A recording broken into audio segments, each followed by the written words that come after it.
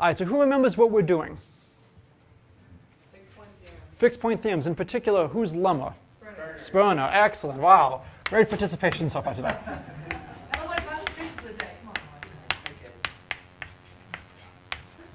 All right, so we're trying to do Sperner's lemma. And that says that if we are given a triangle and we have to color the bottom 0s to 1s, this one's 1s to 2s, this one's 0s to 1s, that as we subdivide it, there's always going to be one triangle that has all three numbers. This is, of course, just one specific case. In general, we would not have a triangle. We would have a thing, yes. Another name for thing. Amorphous blob. OK, so one direction of going it is, there's two different ways of interpreting thing. One direction was we could have a circle. We could have a square. We could have some other two-dimensional region that's topologically equivalent to the triangle. And knowing what goes on here would give us a result over there. The other thing we could do is we could increase the dimension. We could go from triangle to tetrahedron, et cetera, et cetera, et cetera. I'm only going to prove Sperner's lemma in the cases of dimension 1 and dimension 2. The reason is this is enough to get a great sense of what the proof is. And if we can understand the proof in this case, we can then do the proof in general. So I think step 1 is let's finally prove Sperner's lemma. Maybe we'll talk a little bit about an application of Sperner's lemma to the fair rental problem, cake cutting, stuff like that. And then we'll go back and talk about how this actually gives us a fixed point.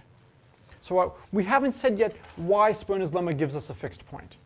Somehow it seems reasonable if we've got all these different numbers. If we have one thing that's arbitrarily small that has all three numbers, maybe that means that somehow that's a fixed point. These numbers are maybe telling us how the function's moving. And if it's got to move in all three ways, the only way that can happen is if it doesn't move at all.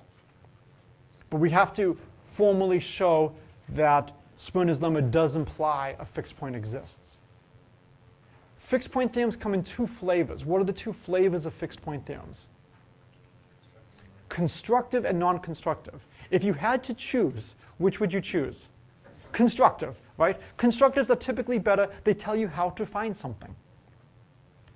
Before the exam, the solution key to the one of the problems was actually written on a mural at the clock. There was a little wall where you were allowed to doodle. And so Kayla and I went there and we actually wrote down the solution. So it was constructive, but it wasn't very useful to know that there was a solution somewhere on campus. If you didn't know where on campus that solution was, it's not that helpful. Okay? We want constructive things if possible. Sperner's lemma initially is going to be non-constructive. And if you think about it, this is very disappointing. Right? You don't want to know if you're trying to define, we're going to be living in Boston and New York, a bunch of us next year. We want to split the rooms in this apartment. We want to figure out how much to assign each person in rent. Oh, good, there's a way to do it and everybody will be happy. If that was the end of the story, this would not lead to roommate bliss. Right? There would still be arguments among the different roommates as to how much you want to pay. In order for this to be useful, you have to find, well, how do we allocate the rooms and the rent so that everybody's happy? We want to have a constructive version of these fixed point theorems. It turns out in some special cases, Sperner's lemma can be made constructive. So here's the claim. In any legal labeling, there exists a triangle with all three labels. And again,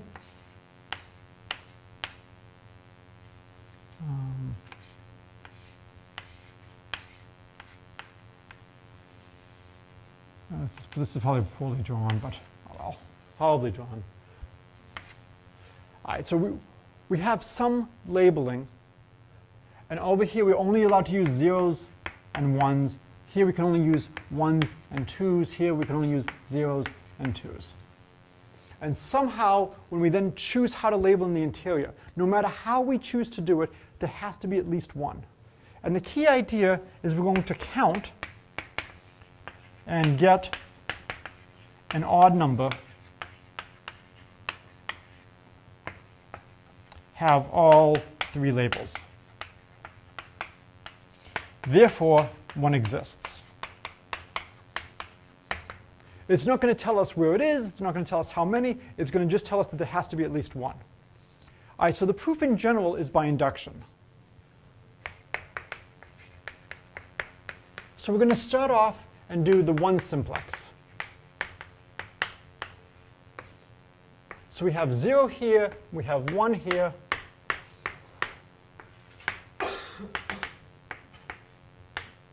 Something like this. We have some kind of labeling. And what we want to do is we want to prove that there's at least one subinterval that has a 0 and a 1. Now if you think about it, if you just start at the right and move down, as soon as I hit a 0, I win. That's not going to be an argument that's going to generalize as well. And so what we want to do is we want to prove more than just that we win. We want to prove something about how we win. We're going to win with an odd number. So they're going to use overload notation. Let f of 0, 1 equal the number of subintervals with both a 0 and a 1. So the interval 1, 0 counts, the interval 0, 1 counts. Okay? So order doesn't matter.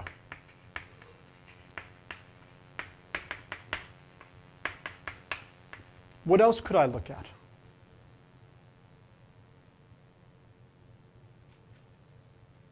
So this is the number of subintervals that have a 0 and a 1.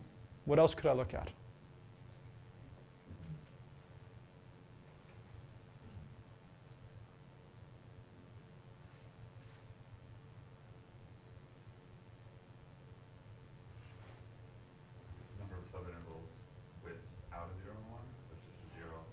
Good. So let's let f(0, 0) be the number of subintervals with 2 zeros. Okay? Let's count how many zeros there are on the interval. Count the number of zeros.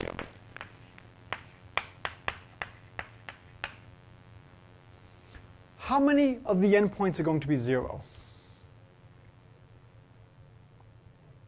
One endpoint is 0. What about the internal zeros? Well, if I have an internal 0, it's either got to be from a 0, 0 or a 0, 1. So every internal 0 is from one of these two intervals. How many times do you count an internal 0? Exactly twice. Because if you have a 0 here, you count it in the interval 1, 0, and then you count it on the next side. So every internal 0 is counted twice. All internal zeros are double counted. What about the zeros on the edge, the two vertices? How many times are those counted? Once. So zeros at edges with the vertex only once. So the total number of zeros, if I look at how many 0, 1s I have, and I look at how many 0, 0s I have, this is going to double count the number of zeros.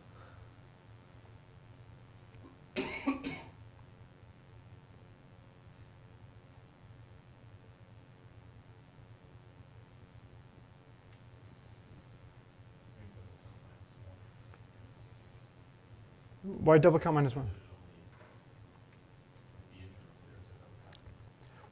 Right, but we've got to be very, very careful for this.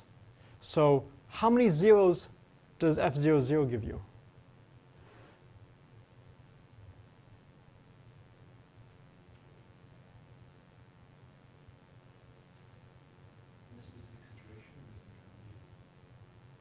In general, how many zeros are in the subinterval 0, 0?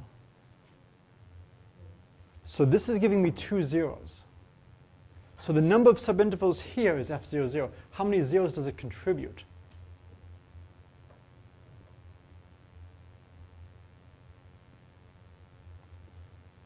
So maybe it would be easy if we,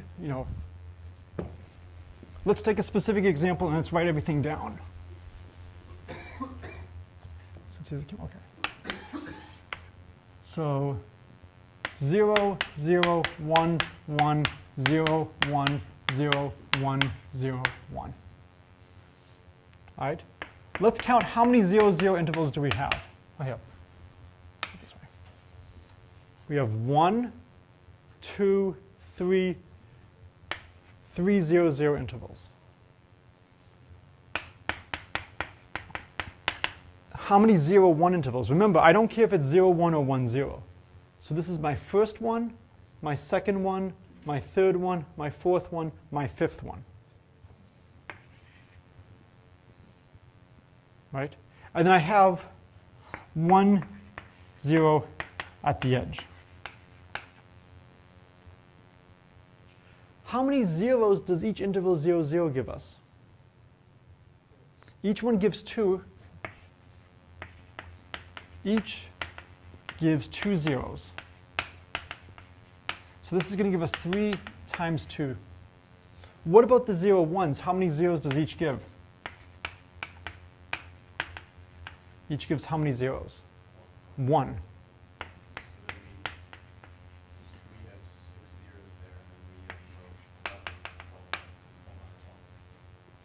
Okay, now we have 1 0 at the edge. All right, that's not so bad. 1 0 at the edge is just 1. So if we count all of this up, 6, 5, and 1 adds up to 1, 2, 3, 4, 5, 6. So we've double counted the total number of zeros.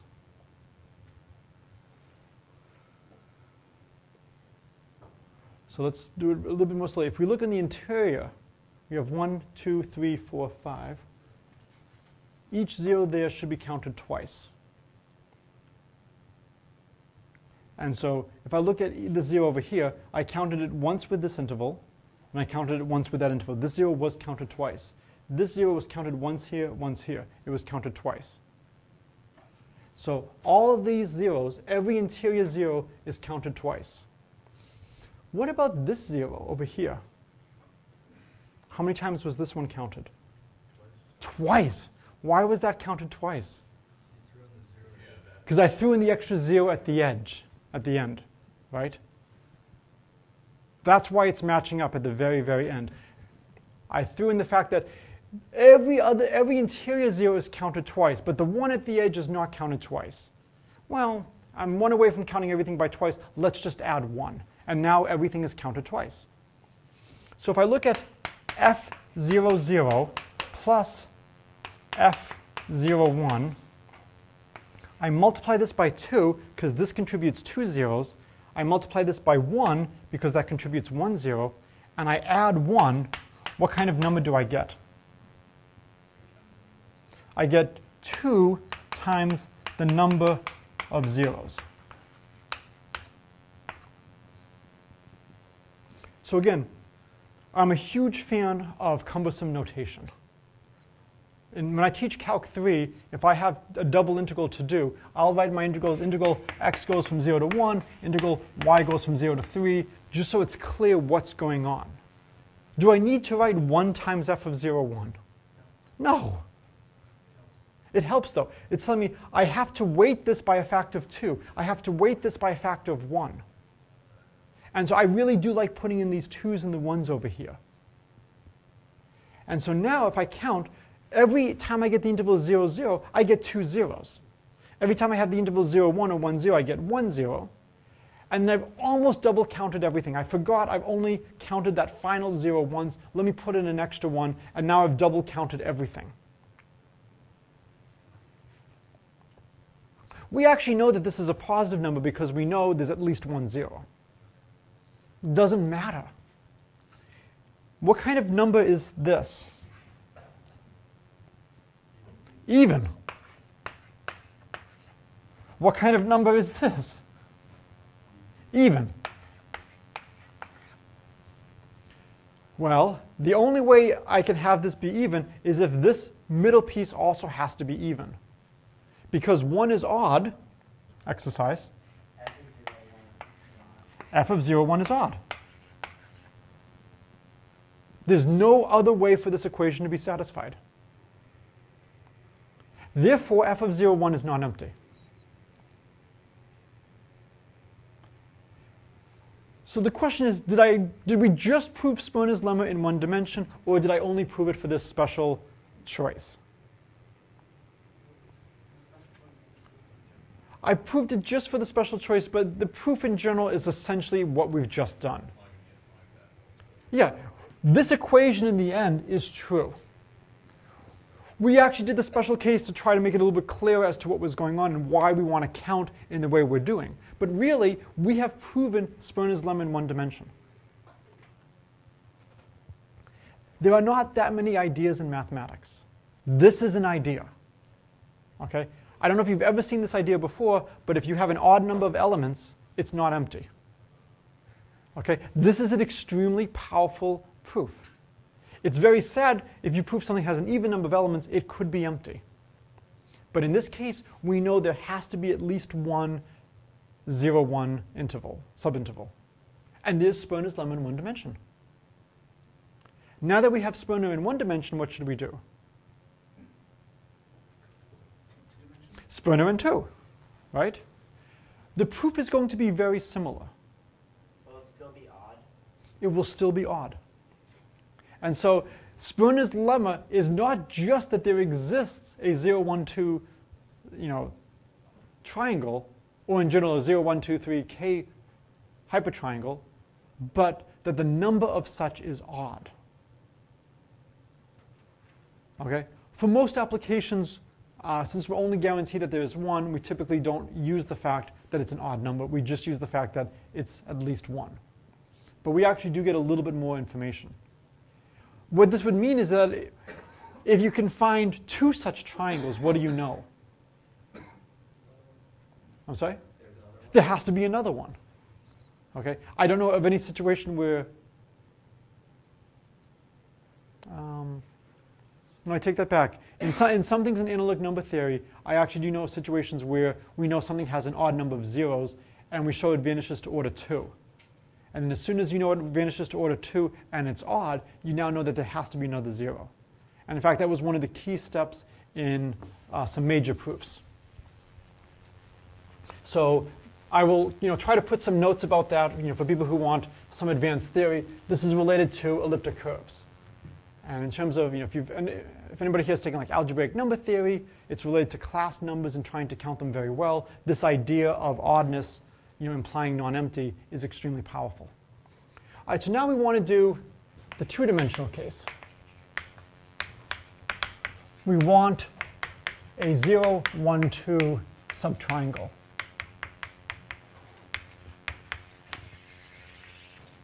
And the idea of the proof, well, not surprising since I've said it's induction, is to somehow reduce back to the one-dimensional case. Now, the book somewhat overloads notation. They're using the letter F to count how many we have of a given configuration. And the book will talk about how many zeros we have, how many 0, 1s we have, how many 0, 1, 2s we have, all in the same problem. So you have your function f is on some kind of tuple, but the tuple length doesn't have to be constant. It's not horrible notation. You should have seen vectors in linear algebra or Calc 3. How do you denote the length of a vector? Okay, so you went like this, not like the spark like this. So you're denoting it with lines like that for length. Or double lines. So when I teach the freshmen, I try to use the double lines. Why? Because the freshmen, oh, I know this is being recorded, hi. The freshmen often forget and confuse the vectors with the scalars. Of course, I know none of you do that anymore, but when you're starting off, it's sometimes difficult to remember which quantity is a vector, which quantity is a number. Given that, why do you think I like the double lines? Distinguish it from absolute value. Hey, really draw attention to the fact there's a vector inside. what this is doing is saying, come on, we're talking about length, the length of a vector, the length of a number. This is really a notion that can be defined both for numbers and for vectors. And let's extend the notion of the absolute value, so it's no longer just talking about the absolute value of a number, but also the absolute value of a vector. And so how many of you have used this notation for the length of a vector? All right, so if you're upset with the book's notation, you've been doing this yourself. Okay? The difficulty with this is it gets harder to just quickly glance down and see what's going on. And so when you use something like this, you lose the ability of quickly looking down and seeing what is being applied. Well, I can look and see how many things I have on the inside, so it's not so confusing. All right, so we want to proceed now by induction. So we have 0 here, we have 1 here, we have 2 here. And let's study 0, 1 segments. How many different segments could I have chosen to study?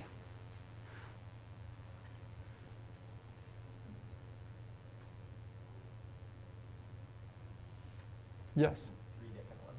Why 3? What 3 could I have studied? You could have studied the 0, 2 segment, the 0, 1 segment, and the 1, 2 segment. Okay, so I could have studied 0. What could I have done? 0, 0, well, the 1, 0, 1. 0, 1. As well as 0, 2.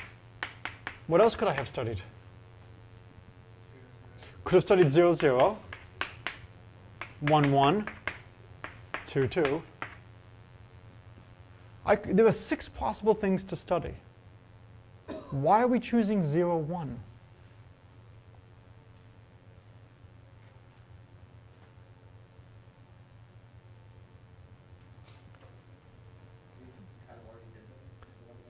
We already did them in the one-dimensional case. The idea is, if we can somehow use the one-dimensional case, the one-dimensional case was proving the existence of a 0, 1.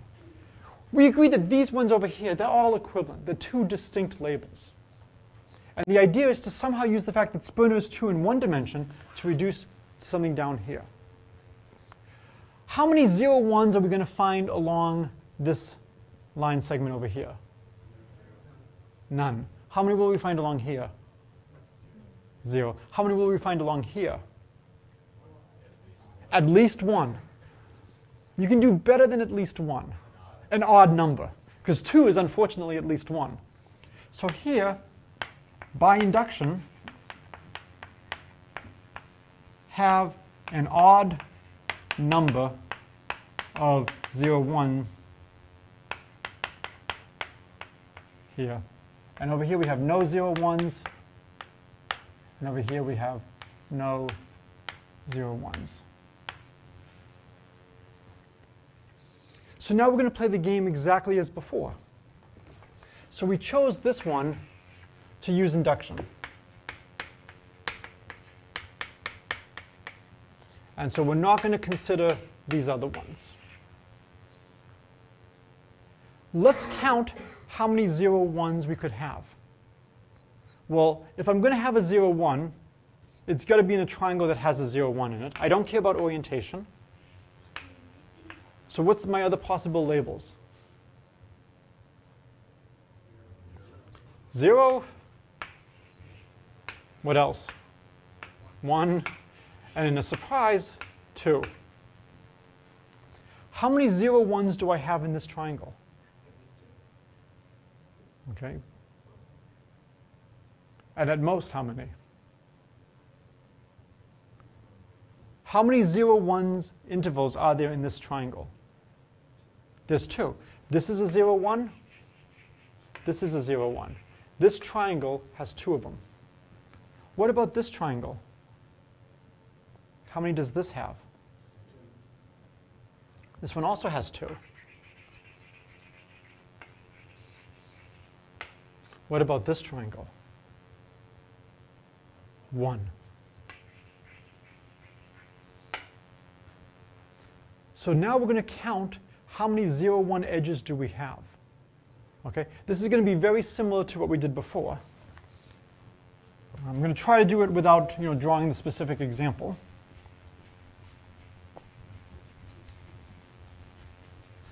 So let's count 0, 1 edges. Now, if you're an interior edge, how many times have you counted?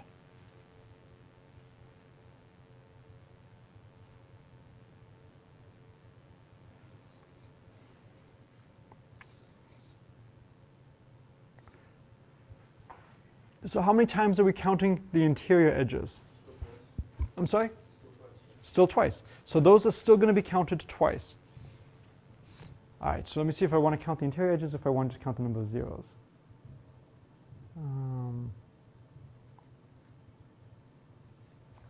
right, so 0, 1 subintervals. If interior, right, count twice. And so if it's an interior edge, there's got to be another triangle on the other side, and I'm going to count it from both triangles.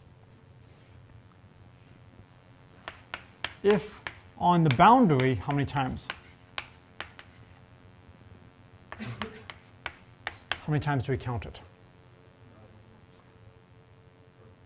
We count it once, which is an odd number. And in fact, any odd number would have been fine. If we just said it was an odd number and we wrote it as 2L plus 1, the rest of the proof would follow identically and we'd be absolutely fine. So let's count how many 0, 1s we have. So we have the triangle 0, 0, 1. And how many times does that give us a 0, 1? Twice. Then we have the triangle F0, 1, 1. How many times does that give us? Twice again. Then we have the triangle F of 0, 1, 2. How many times does that give us? Once. So I'm going to put in a 1. Now, the problem is, does that count everything twice?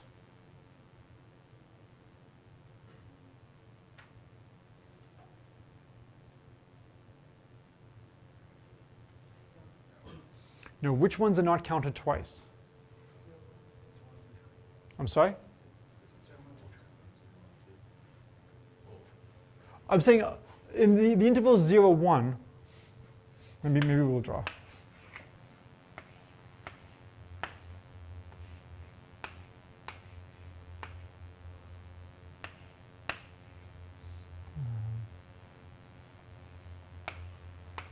So if I have something like this, 0, 1, 2, 2, 0, 2, 1, 2, 1, 0, 1, 0, 2, 2, 1. So if one of the subtriangles is on a boundary, then and it's like F of 0, 1, 2. Right, so if it's over here, I haven't counted that 0, 1 twice. I've only counted it once. So I have to add all the 0, 1s on the boundary, plus all 0, 1 on the boundary. And when I do that, what do I get? I now get what? 2 times the number of 0, 1s. So the problem is, this almost double counted every subinterval 0, 1. If it was an interior 0, 1, so if I put in a bunch of zeros inside here, I put a 0 here, 2 there, this 0, 1 is shared by these two triangles. That counts twice. This 0, 1 is only counted once. So anything along this boundary, unfortunately, we are only counting once. If there were no 0, 1s on the boundary, then that's great. Then we would have double counted every 0, 1. But because there could be boundary 0, 1s, in fact, there have to be, we just showed that by induction, we are not double counting everything. But we are so close to double counting, right? The only thing that's preventing us from double counting is that anything that was on the boundary, on that 0, 1 big edge, was counted only once. Well, let's count it again. So let's just add it in. And so now when you look at this expression, what kind of number is this? Even. So this is even. The next one, even. If you've taken abstract algebra, just look at everything mod 2. This one over here, even. What do we know about all the 0, 1s on the boundary? It's odd. By induction, it's odd. Therefore, what must we conclude? Therefore, F0, 1, 2 is odd.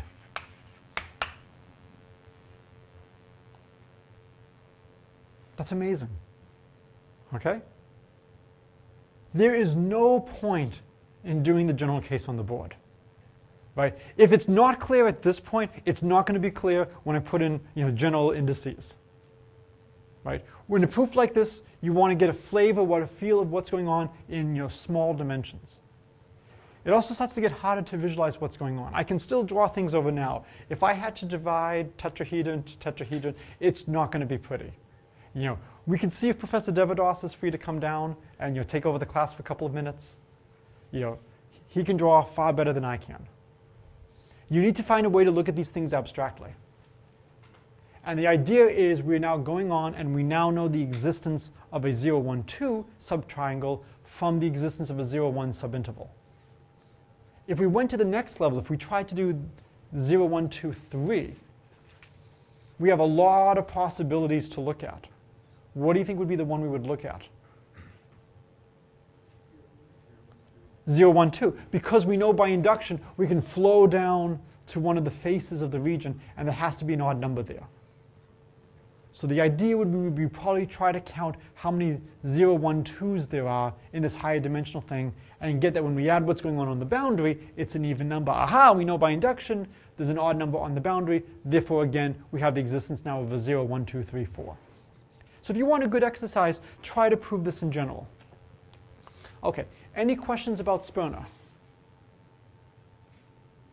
Okay. So what we want to do now is we want to prove why Sperner implies the fixed point theorem, and then going from that to applications.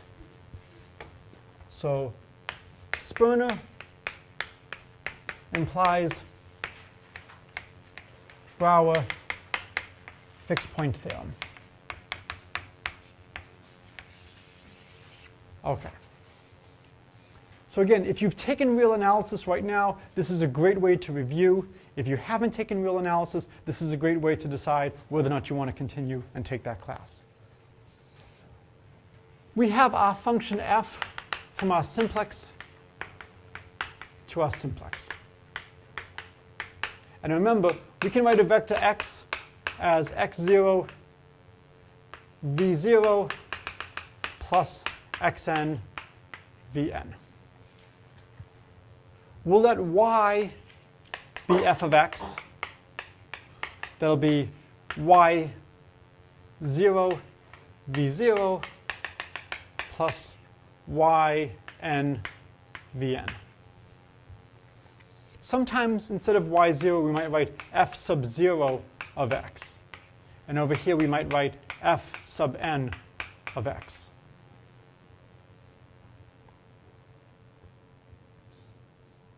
Okay?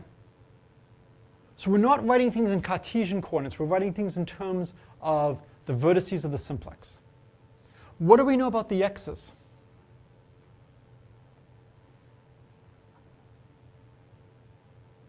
So what's got to be true about the x's? I'm sorry? Sums to 1, and what else?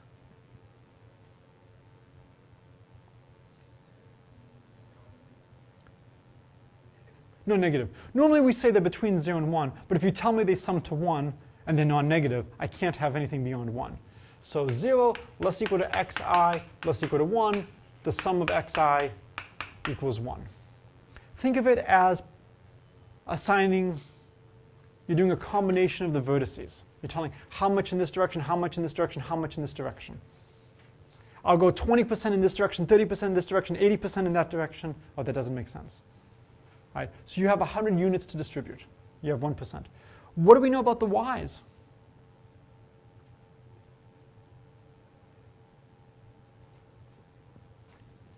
So we have a map from the simplex to the simplex. What do we know about the y's? Yes? Same thing. Same thing. 0 less than or equal to yi less than or equal to 1, and then the sum of the yi's equals 1. So there's some really clever ideas in terms of how the proof is finished. Normally, how would you prove two vectors are equal? Now I give you two vectors. How do you tell if they're equal? Yeah, equate the components. So x equals y if and only if xk is greater than or equal to yk. If you were to write this in a linear algebra class, would you expect to lose points? Yes. Typically, this is not going to be enough for the equality. Why in this problem, instead of showing that the components are equal, I just show every component of x is at least as large as every component of y. They both sum to 1. Both sum to 1. If one of the components of x was strictly greater than a component of y, they couldn't sum to the same thing. They couldn't sum to 1. So if xl is greater than yl, then the sum of the yl does not equal the sum of the xl, which is 1. And that's going to be our contradiction. So this is a really nice idea that when you're working with these simplices, that if you want to prove that two things are equal, rather than calculating each component and showing that they're equal, you just have to show that they're close.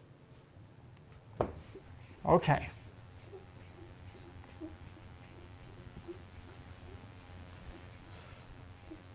So here is what we can do.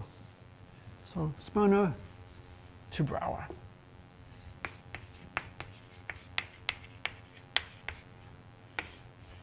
So I have my triangle. I have some point x, and it's mapped to some point y.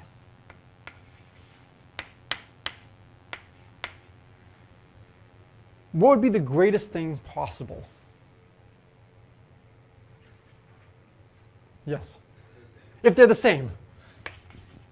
Case 1, there exists an x such that f of x equals x. Done. Right? So case 2,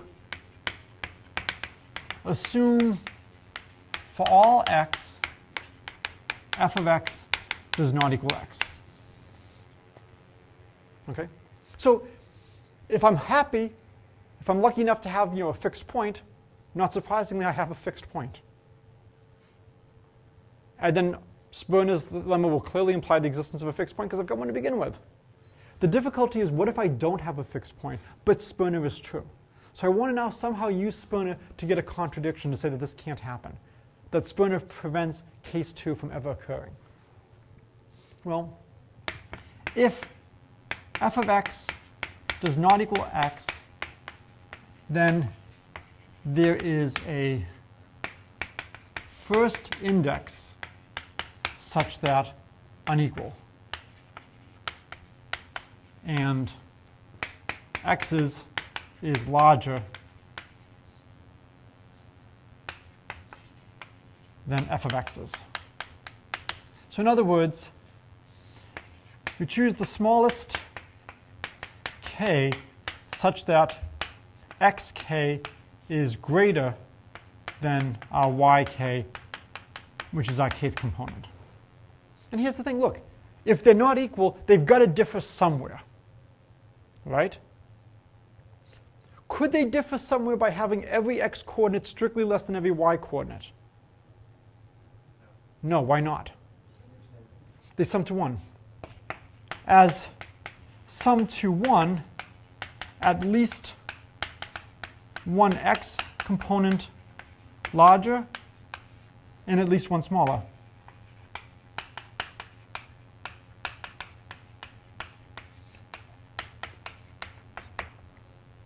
Right? They both have to sum to 1. If every x was less than the corresponding y, then the sum of the x's would be less than the sum of the y's, which is one contradiction. So there's at least one coordinate where it's larger. Let m of x be this k. So So I have a new map. It's an integer map. Think of it as a coloring. Think of it as a labeling. You give me a vector x, and I assign a number to it. In this case, 0, 1, or 2, depending on which component is the first component of x that is larger than the corresponding component of f of x. Okay? Does this now begin to look like Sperner's lemma? You give me any point on the triangle, any point on the tetrahedron, and I can now assign a number to it. What else do we need to make sure that this is the same m that we need for labeling to use Sperner? What else do we need? It's not enough to just assign a label. There's another condition needed in the labeling of the triangle. Check the edges. Must show label edges correctly. All right, let's think about what's going on. Over here, this is the vector x equals 1 times v0. I'm trying to assign a label such that I take the smallest index where x is greater than f of x. Only one entry of x is non-zero, the first entry. Is it possible that it could be x1? No. Could it be x2? No. I have just one v0. Wherever f of x is, could be over here, could be over here. It's not over here. It's moved. Because it's moved, it's no longer 1 times v0. It's got some amount in the others. So we know that f of x has less than 1 v0. So we would have to label this 0. Similarly, we would have to label this 1, and we would have to label this 2. There's no other way we can label, because we're looking for the first index such that they're not equal. Well, this is always 1. So the only way that this is not the first index is if f of x is also equal to 1 here. Well, if f of x equals 1, what is it? It's a fixed point. All right, so now let's look over here. Let's look at the 0, 1 edge. So now if we're at some point over here, this is going to be x0 v0 plus x1 v1.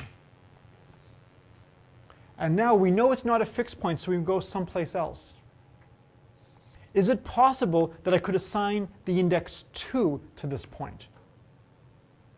If I assign the index 2, then that means whatever I map it to, it's got to have the same v0 component, it's got to have the same v1 component, and it's got to have a smaller v2 component. That's absurd. This already sums up, x0 plus x1 is already 1 here. If it's winning in the x2 component, it has too large of a sum. I can only use the labels 0 and 1 along here. And similarly, you can only use 1 and 2 down here. You can only use 0 and 2 over here.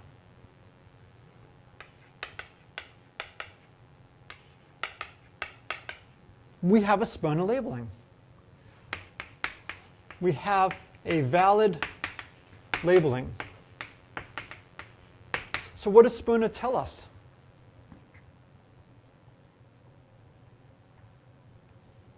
So what do we get from Sperner now?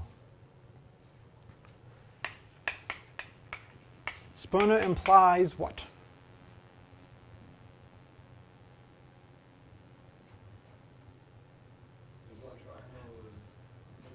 Good. No matter how you subdivide, at least one triangle with all 3 labels. And if you don't want to do triangles, if you want to do tetrahedrons, draw it like this. Doesn't really matter. There's at least one n simplex with all labels.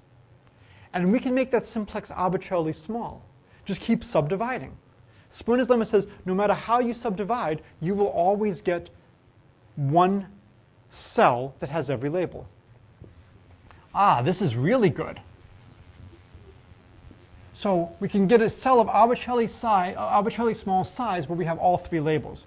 The problem is maybe the first time it was over here, and then maybe it hops to over here, then to here, then to here, and it could be hopping around. So this is where we use some analysis. So we have a sequence of triangles that are getting smaller and smaller and smaller. Right? So now we use analysis. So we have a sequence of triangles. Each is, say, half the size of the previous. What I can always do is I can always just have all the edges. And then analysis tells us some subsequence converges.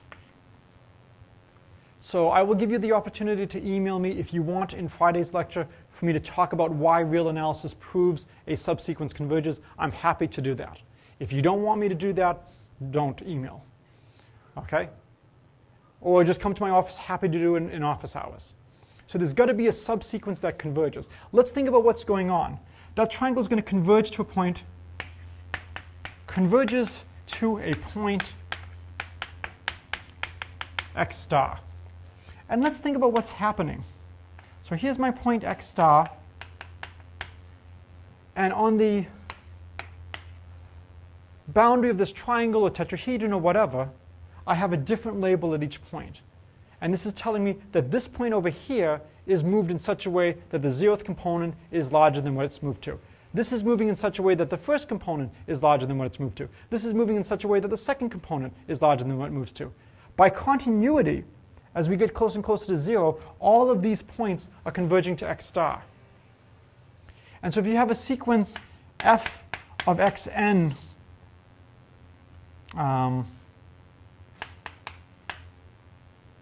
is less than xn, how do I do this?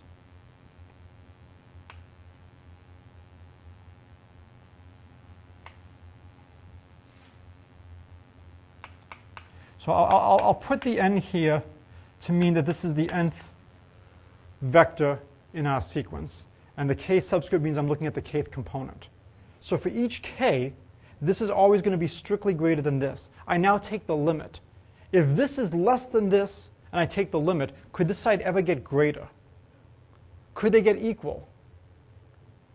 Yes. 0 is less than 1 over n. If I take the limit as n goes to infinity, what's the limit of 1 over n? 0. When I take the limit, I now get a less than or equal to. This is going to converge to x star, the kth component, and this will converge to the kth component. And that's exactly what we needed to prove. So again, when we take the limit, we go from less than to less than or equal to. It's larger for each single one. If you want, look at it at this piece of chalk. Is it above the ground? Is it above the ground? At every moment in time, is it above the ground? In the limit, it's on the ground. In the limit, we have an equality, not a strict less than. And so this is exactly what's happening over here. Each one of these points is winning. In the limit, it's got to win in every single direction, or at worst be tied. But we showed earlier that if we had this less than or equal to, it actually improves to an equality because the sums have to be 1. So this improves to equal. And this finishes the proof. So this is the proof of Sperner's lemma. Okay? So this is a major result. And we will now be able to use this in Friday's class to do rental harmony, applications of this, and actually see a constructive version of Sperner's lemma. Okay.